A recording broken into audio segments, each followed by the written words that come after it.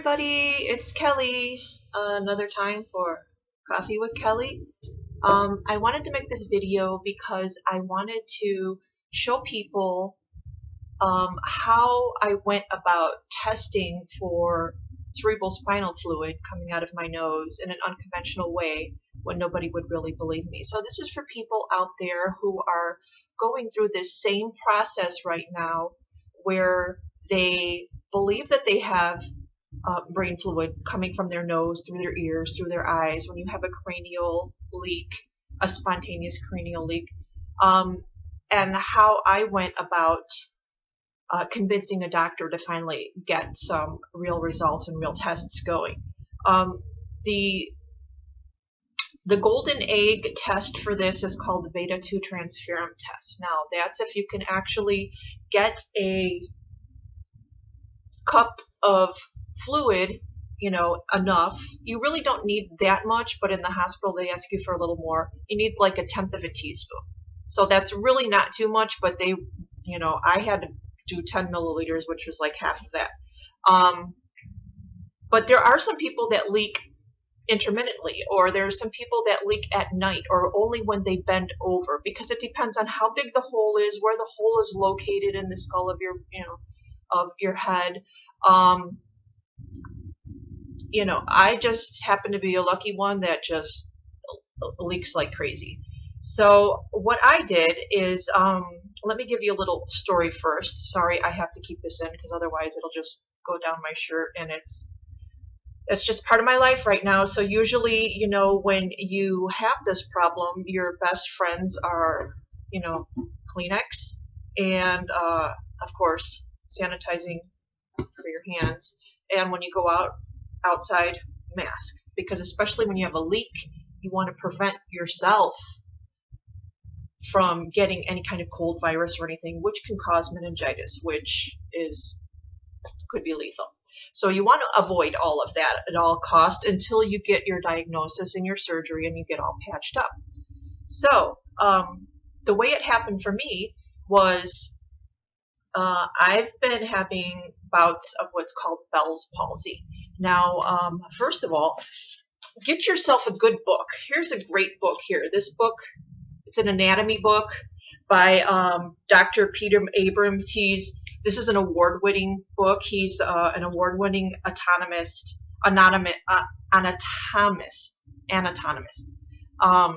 And he's a professor at the University of Cambridge and a professor at St. George University. And this book, the reason why I'm using it, I have various books here at home, and that's why I was so lucky to be able to figure out a way to test my fluid coming out of my nose, because I remember reading some of the medical journals that I have on my path that I'm studying to be a naturopathic doctor. So I remembered that cerebral spinal fluid contains glucose, and normal mucus does not. Normal mucus has a very, very low level of mucus, which would be like 10 milligrams or less.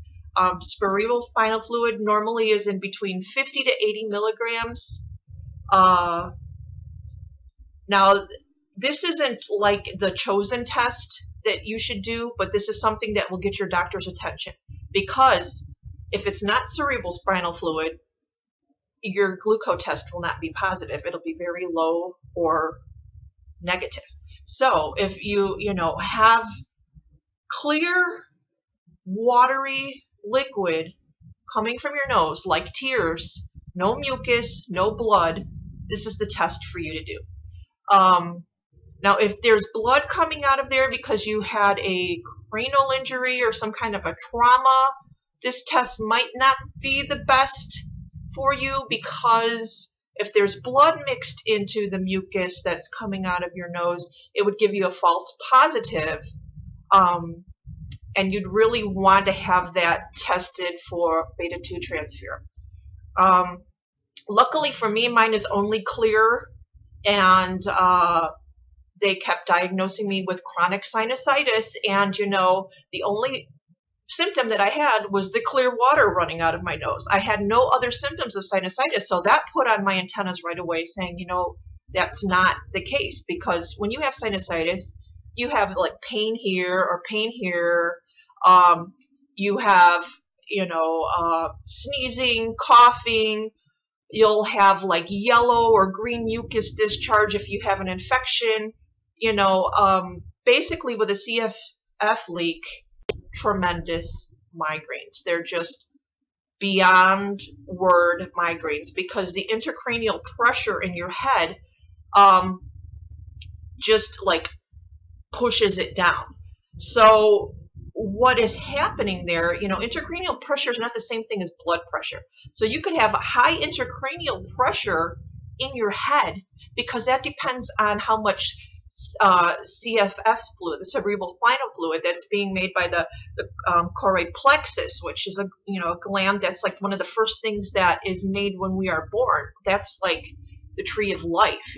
That's the fluid that goes through our brain, down our spinal cord, and protects, all of our nervous system. So that's like one of the first organs, I want to say, that is made when a human is being conceived. So that being said, it produces up here. If you produce too much, it can cause intracranial hypertension. Or there's other things that could go on that could give you a CS. You could have a tumor, you could have an autoimmune disease. Dr. Shrevink, he is one of the leading neurosurgeons that deals with skull base and CSF leaks,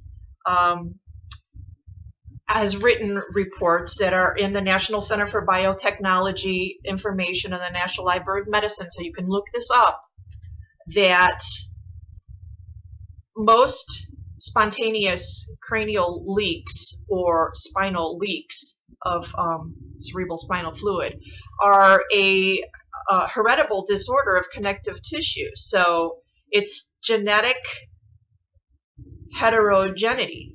It's a genetic thing. It's something that you already have that makes your connective tissue not as strong. The collagen fibers, they break apart easier. So what a CSF leak basically is, if you have this book here, I love this book because it's got pictures. So it kind of shows you what's going on. All right, here's a picture here, if you can see, of the brain. And you see there is this tan here that's called dura mater. That is like a plastic bubble that keeps the brain, the cerebral spinal fluid here, that circulates all through the brain, goes up through here, comes down through the spinal cord. That keeps it intact. Now, when you have hypercranial hypertension, this will get a tear if you have, increased pressure in your head.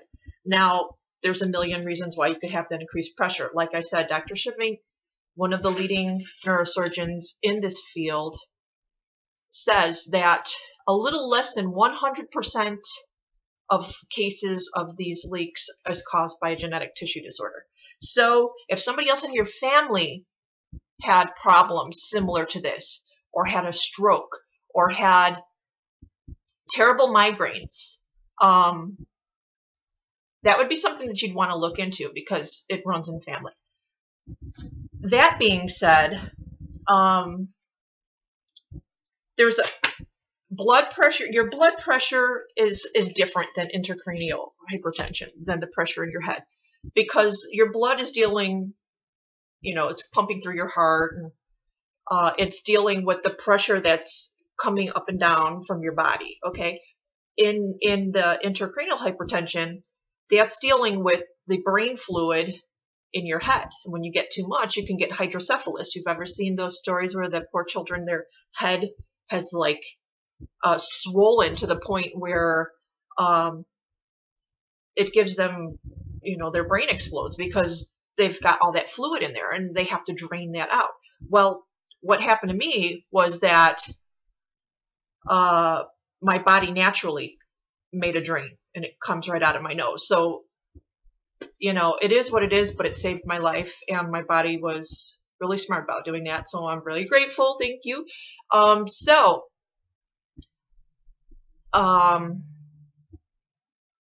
You know, one of the things is with this is that as you lose brain fluid, you really lose your memory. You got to think about things a lot.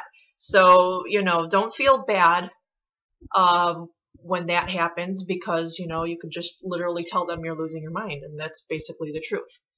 So, my main thing here was to tell you kind of how I got here. Like I said, I used to suffer from Bell's palsy, which is like facial paralysis of the 7th cranial nerve, and it kind of used to make my face go, you know, like that, and it would be like stuck like that for a while. And it's very painful. And you could kind of see that I still have kind of like droopiness on one side, and one side is like Botoxed, you know, like that. You know, because I've had it 10 times, so my face is basically not as symmetrical as it used to be. Which is funny, because I always got the Bell's palsy on the left side of my face. Now, on the right side of my face is where I got the spinal fluid leak. It comes only on the right side of my nose. But there are problems and consequences of this, especially it depends on where it's leaking from. Mine, they are thinking that is back in the sphenoid sinus, which is in the middle of the brain, close to the pituitary gland. It's in the same area where your optic nerve is and your carotid artery nerve, your carotid artery. So that affects your vision. And that was one of my first symptoms when I went to the eye doctor last year.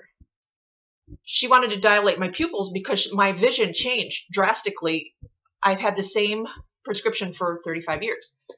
My vision went just like berserk, especially on this side of my face. So, you know, she dilated and looked in the optic nerve, and she said that she's seen like pressure or fluid in there. So you could have this for quite a while before it actually manifests. And all those times that I was actually having Bell's palsy was actually, I was having one of those intracranial hypertension things. And you know what? They always would help it happen in the middle of the night. 3 o'clock in the morning was my like lucky number. I would wake up with my head and I just be like, oh, and I couldn't handle it. It was just so painful. And most of the pain would be in the back. In the beginning, would here in the front. And on Christmas, I finally had one where my face started, you know, doing its Bell's palsy thing, and I'm thinking it's because I was leaking the whole time, and the leak was actually hitting my facial nerves and causing like an electric short circuit.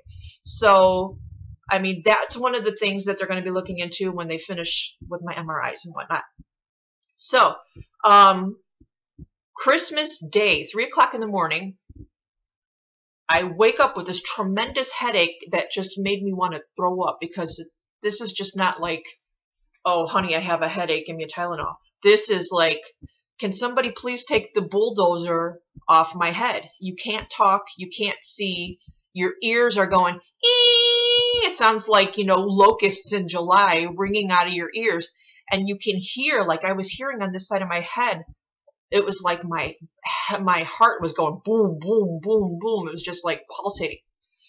And my face was like starting to, and I'm waking my husband up. I'm like, sweetie, sweetie, sweetie, I'm starting to get the Bell's palsy again. And usually when we would massage my face, the spasms would stop. So he gets up and he's massaging my face. Sorry, I got to do a switcheroo because that one is like soaked. I mean, I don't want to be gross, but I can literally show you that. Look. Can you see that? Okay. You see how much I leaked in just one pad? Look at that. That's just one pad, okay? I must change my pads for my nose, my packings. Literally, okay, how much you want to say that is right there? It says it's a half of a teaspoon. Okay. A half a teaspoon in one pad. I literally change these 100 times a day. So that would be about as much as a bottle of water. So when you have a leak, drink lots of water because you are going to be dehydrated, because your brain is going to reproduce more brain fluid to replace the brain fluid that it's losing, and your body's going to be depleted of water in other places. And that's what happened to me, because I wound up getting kidney stones and gallbladder stones, and those were my first entrances to this spinal leak, this cerebral leak. As a matter of fact, I was supposed to go and get a kidney stone taken out, because kidney stones can be caused by dehydration.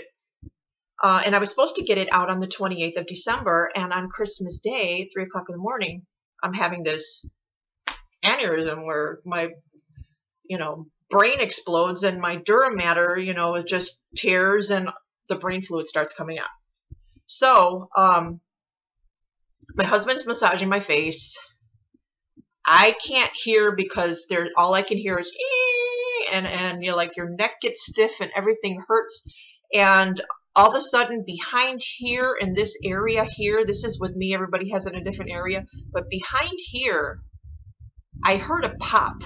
Not like a pop when you crack your knuckles. It was like a crunch. It was like that back here. And all of a sudden I started dripping.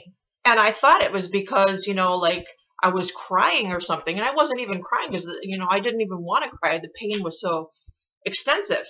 And my husband went and got me like some Tylenol and some water, and we didn't know what was going on. And finally around 5:30 or so in the morning, I was able to get back to sleep. Now, my whole entire family was really upset with me on Christmas because, everybody wanted to open gifts, and, here I am clunked out in bed because I didn't sleep all night. So, I get up and I'm walking around, and I just didn't feel well, and I didn't want to cook, and I didn't want to eat, and I just started throwing up, and I didn't know what the problem was. So I went to the emergency room. And the emergency room looked at me, and, they took my blood pressure, and it was a little high, and this is where the blood pressure comes in. Normally when you have, you don't necessarily have to have high blood pressure when you have intracranial hypertension. Some people do because they're pretense to having high blood pressure. I never had high blood pressure prior to this, but I got it afterwards. And my opinion of that is from the extreme pain, because every time I was having an attack or one of those migraines, those headaches, my blood pressure would literally glow up to like 220 over 191. It was just like, and they tested my heart and gave me a stress test and had me on a heart monitor for 4 days. It's not my heart. So my blood pressure was going up because of the pain level that I was, my body was in trauma, it was in stress, and you'd look at me and you can't really see that anything's wrong with me, and one of the doctors told me that I was suffering from hypochondriac psychosis, that it was in my head. And literally he's right, it was in my head, but this is something that's just so rare, so I don't really want to diss on any doctors because it doesn't happen to everybody. You got to think of it this way. This happens to like 1 in 100,000 people. And that's for like spinal leaks too, because spinal leaks, a lot of people get those from surgery, epidurals, traumas, or something like that. But when you get a spontaneous cranial leak, if you have not had some major trauma where you had like a motorcycle accident or a car accident, or like my one doctor told me that a horse would have had to kick me in the head for that to happen,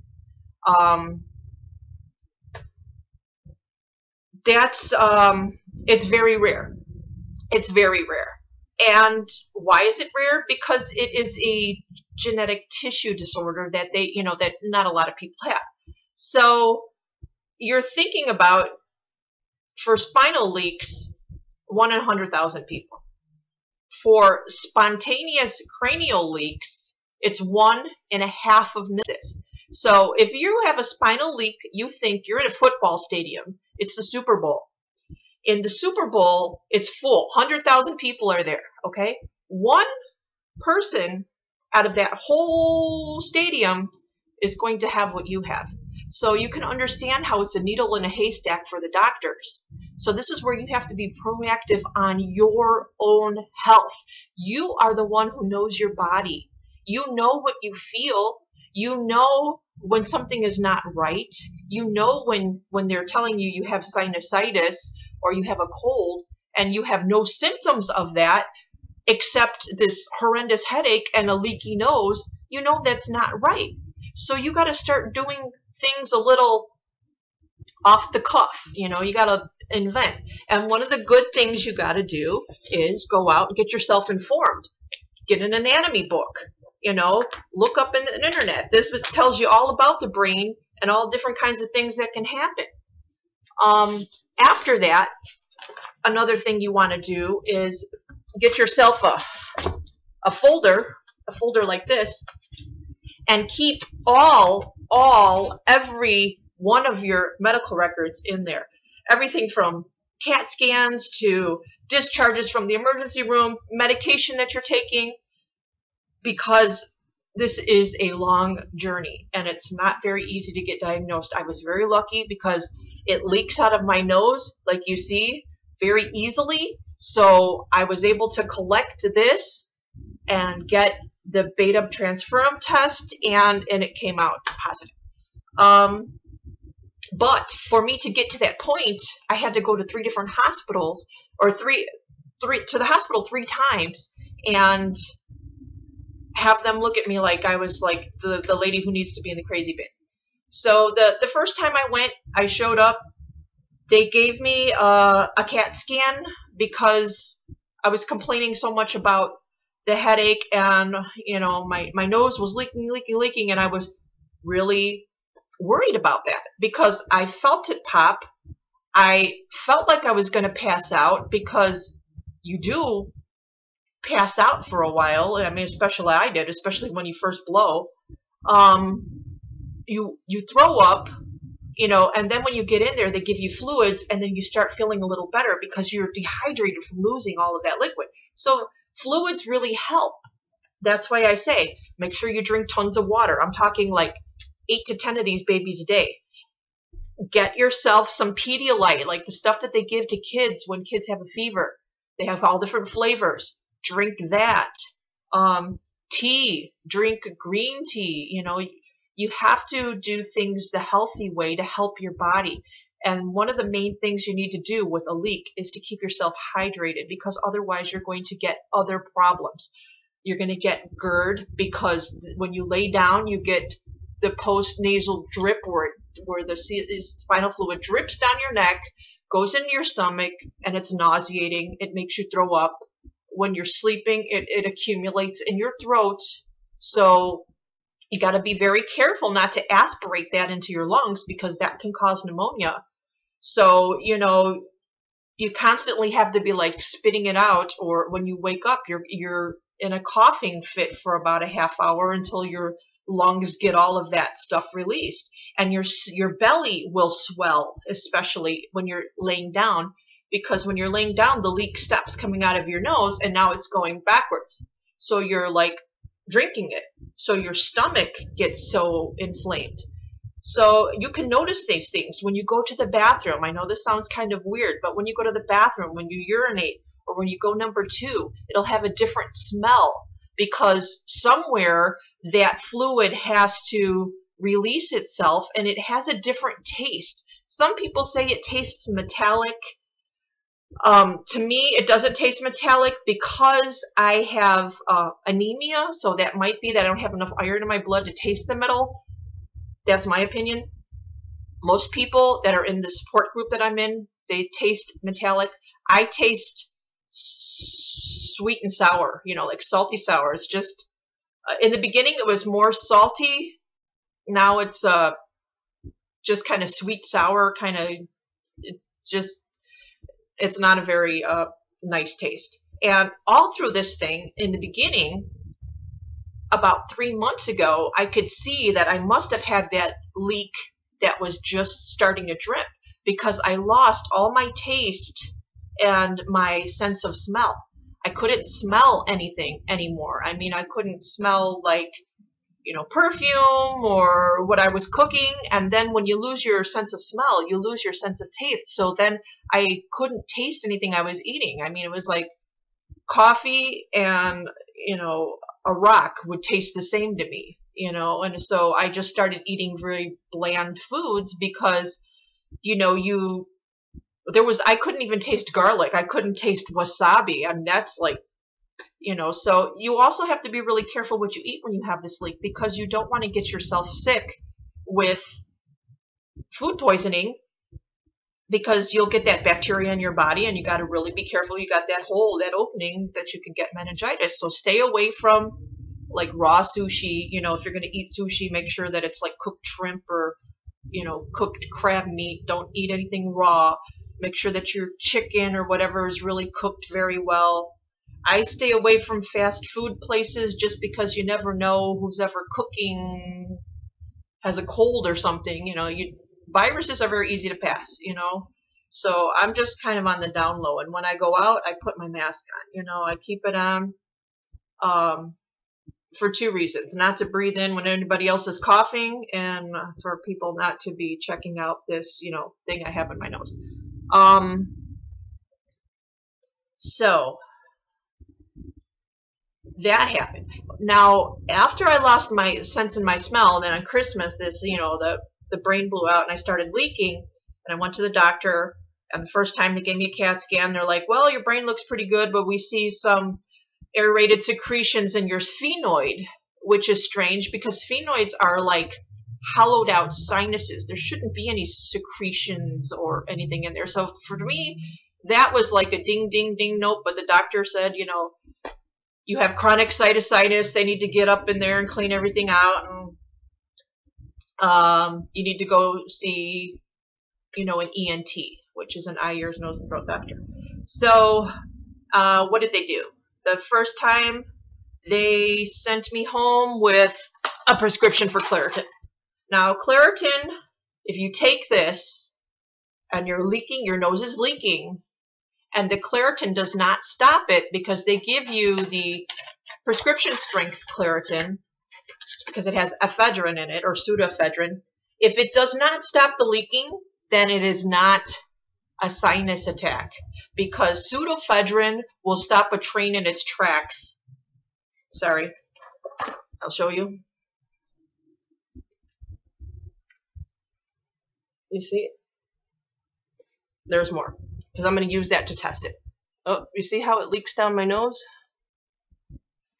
Can you see? Yeah, it's constant like that. And I don't really like to taste it on my lips because it's extremely salty. And when it gets in my mouth, I feel like it's destroying the enamel of my teeth, because it is kind of acidic, I want to say. But my teeth always feel gritty, so I'm always constantly brushing them. It's really gross, especially when it gets in my mouth. So what was I saying? They gave me Claritin. If Claritin doesn't work and doesn't stop that, because anybody who's had, sinus with a runny nose knows that they take ephedrine, and ephedrine will stop any kind of leakage. If it doesn't stop and keeps going, it's not sinus. If you don't have sneezing and watery eyes and any kind of other sinus symptoms, it's not sinus. If you have a weird taste in your mouth, it's not sinus. If you lay down and feel it go down your throat, it's not. Mine leaked so bad when I would sleep on my ear, because I would sleep on this side so I could have like a towel here, because it would like leak out of my nose, and when I would be, laying back straight up, it would like go down my throat. So it was like the worst of two evils. Do you want to choke on it, or do you want to have it like drain out on your pillow? So, that's my two choices to sleep with. So I would sleep on my right side, because if I slept on my left side, it would like go all the way across my face. So I would sleep on this side, and you could see my face is puffy because all your sinuses start filling up with the fluid, especially like this side. But it fills up with the fluid and gives you these Santa Claus cheeks and makes your nose, you see how my nose is like I don't know. Well, anyway, and you see how my one eye on the right side, look, how it's like puffy and this side is not, you know, probably because I have makeup on. But this side is like, because there's more pressure on that side where the leak is. So when I finally got to the doctor after the first time, the second time I went back to the hospital, they sent me, well, I had a fever. You see, I came home and like 2 days later, I had a low-grade fever. It was like 99.7, but I didn't feel good.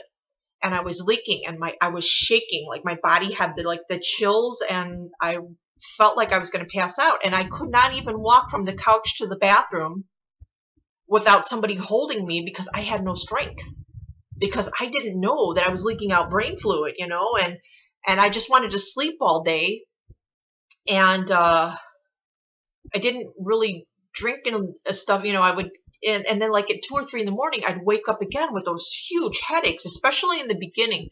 Now I'm like a month in now, so my body has kind of adapted to this leak. It kind of looks at it like it's a natural shunt, and it's kind of adapted, and I don't get headaches as much. When I do get a headache, it's because I've been up too long and I leaked out too much, you know. And it sounds gross, but when you leak out, you're losing your fluid. If you're laying down, you're actually consuming your own fluid, so it's recirculating in your body. So that's why you feel better when you lay down. Not only that, you can't move your head fast to the right or to the left or anything because you have such little fluid. Your brain is just like boom, boom, boom, boom, boom, hitting inside your skull. So yeah, when you turn, all of a sudden you're like, whoa, and you have to grab onto something because you're dizzy.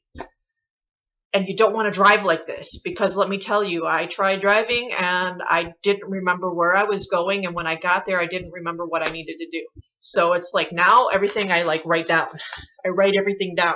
Or like I'll talk to Siri in my phone. Hey Siri, you know, drive me home because I don't know where I'm at. You know, it's not because you're losing your mind. It's just because you're sick and your body is trying to focus itself on something else. You know, and it's not giving you clarity. It's not because, you know, because your production of your fluid is always going to be constant. You just need to drink tons of water to make sure that you're keeping the rest of your organs hydrated, because on my case, I wound up getting kidney stones and then from the leakage going into my ear while I was sleeping, my an audiologist, because when she looked in my ear, she's seen some inflammation and some swelling, and the audiologist told me that I lost the hearing in my right ear. So there are dire consequences on you getting yourself checked up, because if you keep leaking and you don't know, and you're sleeping on this side, sleeping on that side, and that fluid is going, and that fluid is burning the hairs inside your ear to make it to where you're going to lose your hearing. I have severe hearing loss in this ear now, and the only way to fix that is to wear a hearing aid, and that's from this leak. So there are a lot of things that can go wrong with that. So the second time I went in with a fever, and one of the nurses there recognized me, so she went to go and talk to the head nurse and kind of ushered me in a little faster.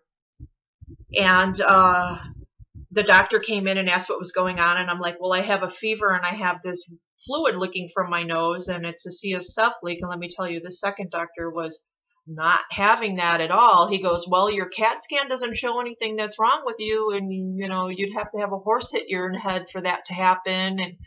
And that's where I did a little investigation, because I remembered how cerebral spinal fluid has glucose in it and normal mucus does not. So I brought my glucose testing kit that you can use for when you have diabetes or when you got to check your blood pressure, your blood sugar. And I was at home and I leaked out some fluid into the cup and, you know, plugged it in and tested it. Okay, so that's what I want to tell you what I did. When I told the doctor about this, he said, you know, no, mucus has glucose in it. And I was, you know, I'm sitting there arguing with him saying, no, it doesn't unless there's blood present and blah, blah, blah. And you can Google this. You can Google cerebral spinal fluid. Does it have glucose versus mucus having glucose? I mean, I have some medical books here that I could like bring out and show you of things that I, read about biology and molecular biology and how our body works. But if you don't have that or access to that, you can Google it and you can see. You could go to the National Center for Biotechnology Information or the National Library of Medicine, and they will tell you that.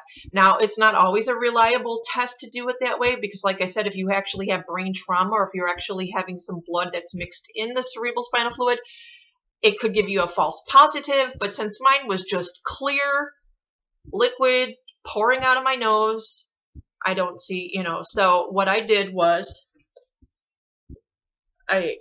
let's get Old Faithful going here so I can drip some more in.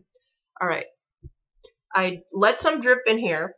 When you lean forward, it really goes for some reason because it pulls behind your sinuses or your cribriform in your nose. So you let it leak in.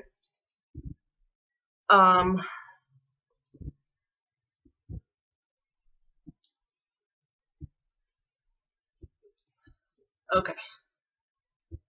Oh man. All right. So I got enough. You really don't need a lot for a glucose meter because the glucose meter is you only need a drop. So what you're going to do is you're going to take your strip, stick it in your meter. Okay. What does it say? Okay. All right.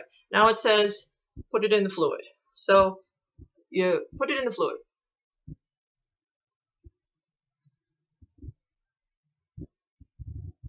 Okay. So it came out as 90. You see that? 90.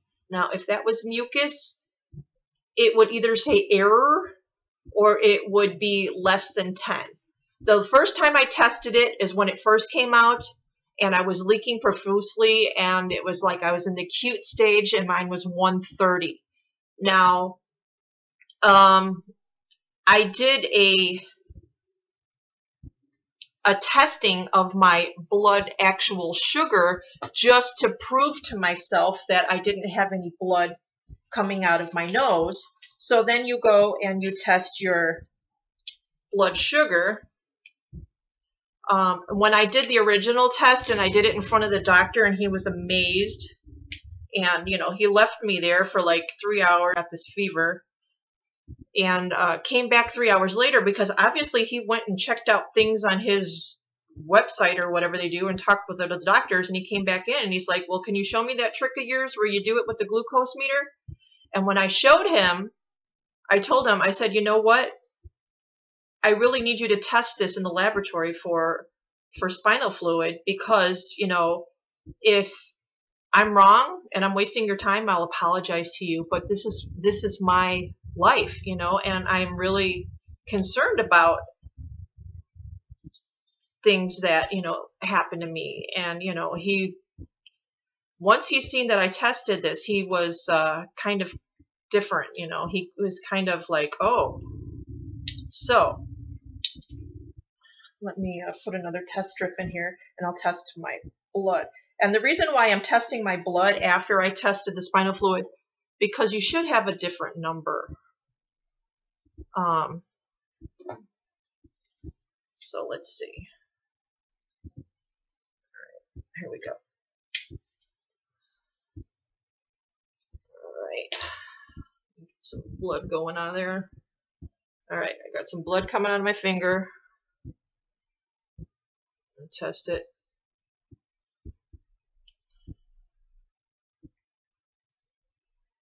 Okay, so my blood is 109. You see that? It's not the same. So that's how I got my doctor's attention. I also heard that you can use glucose strips. They sell them in little bottles. glucose strips. You can use urine analysis glucose strips, you know, to check for glucose in your urine. Not the ketone ones. That's totally different. That's for testing protein. I would look for the ones that are only for glucose, or you can ask your doctor in your doctor's office for it. Or if you're lucky enough to have a meter like me, you can leak some in a cup and test it. If you can't leak enough in a cup, literally, when you bend over and you leak a drop on the floor, there's enough in that drop to where you could put it in your meter, stick your meter into that drop, and test it. Okay, if it comes up anywhere between 50 to 80 milligrams or more, because it's 2/3 greater than the blood sugar level. My blood sugar right now is kind of weird because I haven't eaten today so far, so that's why it's a little bit, you know, weird. But if it was normal mucus, it would be less than 10. So it would have said 10. Mine says 90, so obviously, bing, bing, bing, it's got tons of sugar in it. So that's how I did that. The only thing I could tell you is after you do that, you see if you can get that beta transferrin test. If you don't leak enough, or if it goes through the back of your throat, or if it comes out of your ear, there are other options available where they could place pledgets, which are tiny little pieces of like litmus type of paper or cotton. They could place them into your nose, into your ear, and they leave them there for 24, 48 hours, and then you will send them to the laboratory, and they will test the pledgets for the beta-2 transferrin. Once you have the beta-2 transferrin verification, then you start along the long lines of getting all your MRIs, all your blood tests, your genetic testing, everything they're going to do, your CAT scans. My first appointment with the doctor at the ENT, the first thing they do is they stick a scope up your nose, you know, they numb your nose, and they give you this medical cocaine, which is just like, woo, you wouldn't even care if they stuck. And when they put that camera up my nose, it was like that long, and when I didn't feel it, I was just like weird. I was like on a whole different dimension after that stuff she sprayed up my nose. So they check up your nose. They make sure that, you know, and she was like, your nasal sinuses are clear. I don't see any polyps. I don't see anything that would lead to sinusitis. And that's where the trail begins, where they start checking out your brain and doing blood tests to see what's going on. You know, they also check the fluid for multiple sclerosis. They check it for autoimmune disease, Marfan's, polycystic kidney disease, EDS, all kinds of different connective tissue disorders. That's where I'm at right now. I have an appointment on the 16th. I will keep you posted. I have to go in for 3 MRIs with contrast for different parts of the brain. And then on the 16th, I will sit down with my doctor, and we will see from there where we are going. Obviously, we are going to get patched, but we want to make sure that it doesn't happen again, because I am also we're in a support group on Facebook. It's the cerebral spinal fluid leak. You can put that in on Facebook. There's 2,000 members to that. Most of them are spinal leakers, people who have the problem where they have to get the blood patches through their spine because they had some kind of a trauma or an epidural or a lumbar puncture that left them leaking. There is a sister group, which I belong to. There's only about 190 members. You see how even less it is. Our bigger group has 200. It's a sister group for cranial leakers. You can find us on Facebook. You just ask one of the admins to go ahead and connect you in, and there's so much support and information and different doctors that you can go to that are recommended, that are specialists in this, because you will need a specialist, a skull-based ENT, a neurosurgeon. It depends on exactly where your leak is at. And spinal and cranial leaks are totally separate things, totally different kind of surgeries.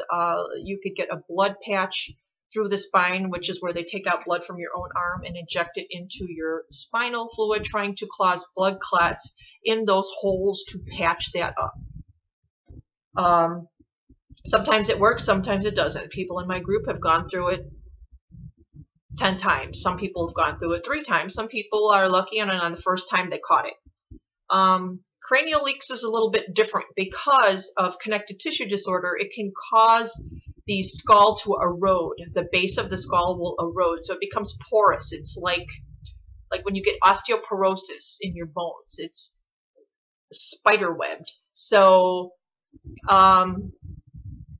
if they patch up one leak and they don't fix the actual problem of the intracranial hypertension, or if you have a tumor and they don't take care of that, or if you have a bone spur that is poking into the dura mater, or if your brain is sagging, when you're losing the liquid and you're on low pressure, your brain starts to sag and it could go through the holes and it starts to herniate in the holes of where you're leaking the fluid from.